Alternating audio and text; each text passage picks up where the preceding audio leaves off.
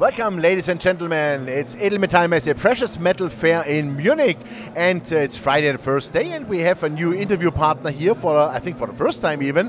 We have a famous gold-silver producer, Fortuna Silver Mines, and we have here the CEO and co-founder, Jorge Ganoza. Welcome. Joachim, thank you for the opportunity. Yeah, thanks for taking the time. I mean, your company is quite famous, long-term in the market. I think you are producing gold, silver with some byproducts, of course, in Peru, Burkina Faso, Cote d'Ivoire, Mexico. I mean, that is really amazing. So how was the year for you guys so far? The 9 months are ended, and was it fine for you? No, it's been a year of achievement. As you pointed out, we operate mines in throughout Latin America, from Mexico, Peru to Argentina, and starting last year with the acquisition of Rohstoff, we expanded into West Africa. I really believe in the future of mining in West Africa and the tremendous opportunities that region offers to gold producers, right? Okay. So we are producing gold in Burkina Faso, and more importantly and more excitingly for us, we're building our flagship mine in Cote d'Ivoire, the Séguéla project, which is 83% complete, and we can talk about that. Fantastic. How do you finance that? Out of your cash flow? Yeah, you know, we made a construction decision in September of last year. Wow. Yeah, and by now we're 83% complete. The total capex is $173 million. That's not that much. Yeah, no, it's a place. We were just before the interview talking about Cote d'Ivoire and Africa. Really, Cote d'Ivoire is a place where you can advance the mining business effectively, efficiently, and $173 million in capex for a mine that's going to generate a production of 130, 150,000 ounces a year. Wow. You know, mine and mill for $173 million in this kind of inflationary environment. Not many places where you can achieve that. Absolutely. You know, so we're very happy with that. Yeah. Fantastic. So what was the production this year so far? Meaning, what I think you're a low-cost producer also. So when you say you're financing that out of the cash flow, what have you produced this year so far? What are, let's say, the average AISC? Yeah.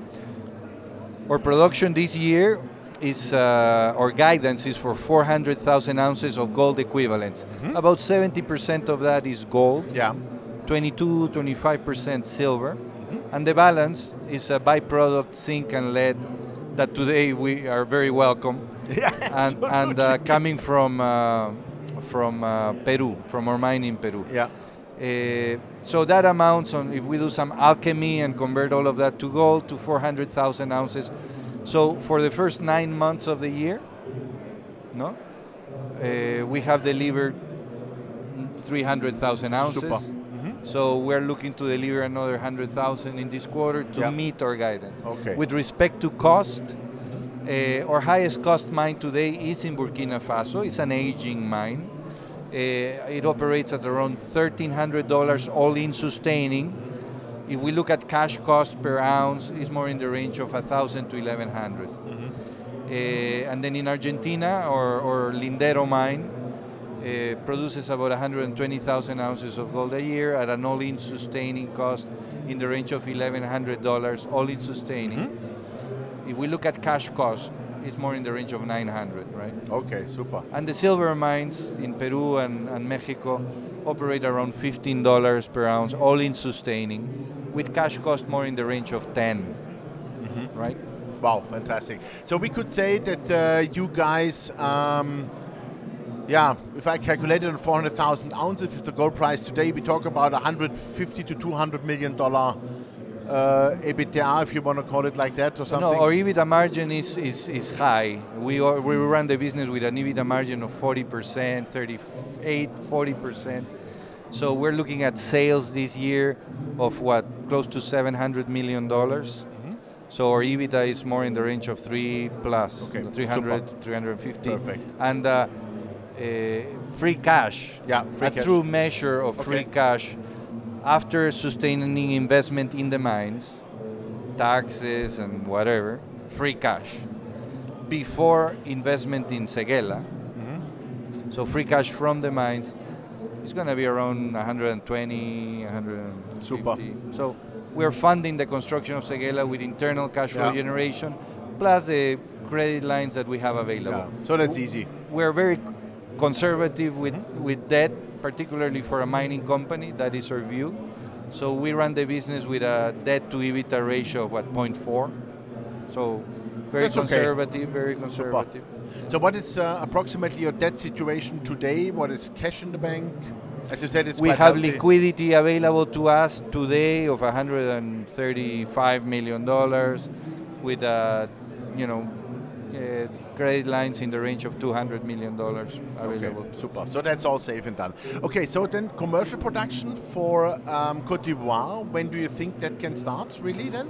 Our target is May, June 2023. Oh, that's fast. That's coming fast. Yeah. We're 83% complete with the construction. As you said, yeah. So the project is largely de-risked, and we remain on time, on budget. We have not revised capital estimations nor anything, and timeline. So the team is doing an excellent job and delivering. So that means you will be then a good 500,000 ounce producer.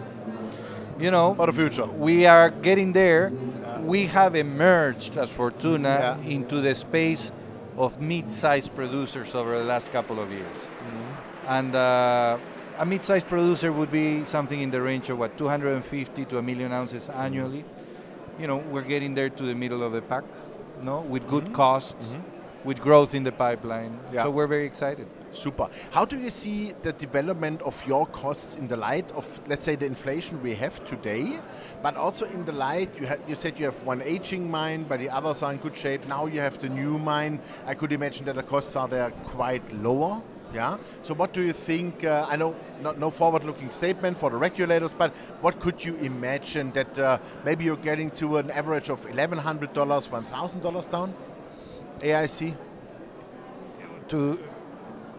Our lowest cost producer, or lowest cost mining operation will be Séguéla.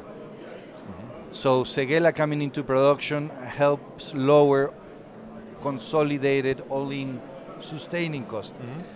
Séguéla will produce gold under $1,100, $1,000. Today, if you look at the figures of the World Gold Council, today the median for all-in sustaining cost for world mine production is around $1,250. That's the median, right? Our highest cost mine today, Yaramoko, is producing at around $1,300. Which that means that there is 30% of world production operates at a higher cost than $1,300. Using World Council figures, right? So we believe that we need to stabilize production under $1,100, and that is a safe spot. And a position that allows us to perform throughout the precious metals price cycle, right? Today, to challenge $1,200, that means that you have to erase almost half of world mine production. Absolutely. Right? That's Not the way easy. to see it. That's right. So I think we will always be safe if we stay under the world media for cost. And that's where we want to be. Yeah, and then you are fine also with the margin. Everything That's goes where we smoothly. want to be. So I understand your growth project now is Côte d'Ivoire. So next year you are in commercial production. Have you ever thought about paying a dividend? For us, it's not a question of if, but when we pay a dividend, right? And there are two criteria that, when I think about a dividend, are important for me.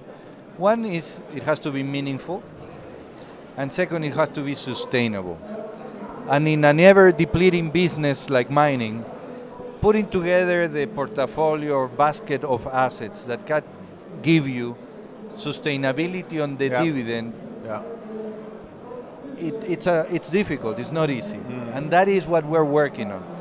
If you look at our newest mines in the portfolio are Lindero in Argentina and Séguéla in the Ivory Coast. Those two mines have reserve lives in excess of a decade, can support mining over 10 years. So you go back 5 years, and Fortuna had a nice business with very healthy margins, but their reserves of our lives, because of the nature of the deposits, were 5 years, 4 years. That is I mean, true. you continue operating probably for 20, but always with 5 years, 4 years of reserves, because the vein deposits, epithermal vein deposits. So we are strategically migrating to a different type of asset. Lindero is a porphyry, Séguéla is in an orogenic belt, different type deposits, where we can aspire to have longer life of reserves. And that means sustainability on the dividend. Because if every 5 years, 4 years, you have to be building a new mine or investing heavily to expand the life of the ones we are running, that mining is a capital-intensive business. Of course. That would be also one of my questions. What are you normally investing into exploration? Our run rate today and moving forward is around $30 million a year. Okay, that's nice.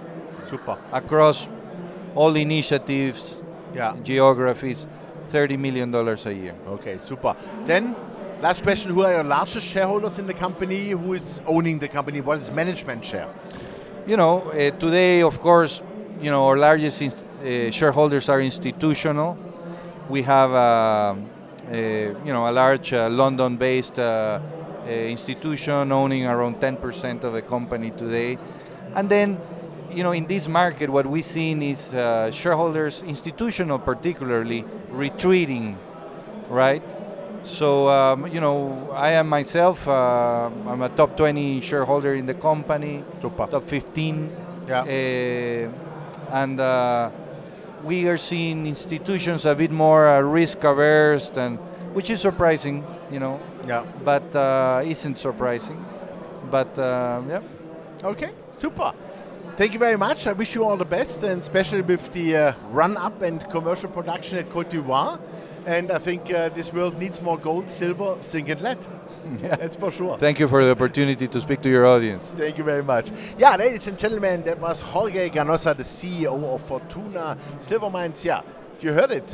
Growth is one of the key factors. The question for paying a dividend is not if, it's just when, and it's also fully understandable to pay a sustainable dividend, of course. But I really like is the company's great cashed up. I think also the balance between cash and debt is fantastic with only 1.4, and also with the Côte d'Ivoire now delivering from the future 130,000 ounces of gold every year. Commercial production probably by the mid of next year then.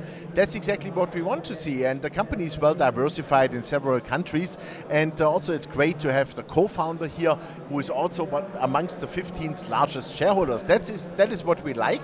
You probably should check out Fortuna, sorry for that, and I wish you all the best. Thank you very much for watching us, and bye-bye from Munich, from the Edelmetall Messe.